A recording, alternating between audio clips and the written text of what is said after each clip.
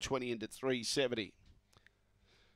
Yeah, thanks, Mike. Loading in now. The odds are in, evens in. Good betting event. It's all over the place. Money originally for Emily Storm, who's blown out. Now Azalea Manelli, box 5, being the best back. Green light on, no more bets. Thank you. Set to go. Here's race 7 at Gawler. Away. Emily Storm began okay. Had room to move up and kicks through underneath. Belle of Eden holds it out. Getting up on the inside was Long Gully Yogi. Just behind those, Azalea Manelli. Then Surfing Dino. And out the back was Verboom.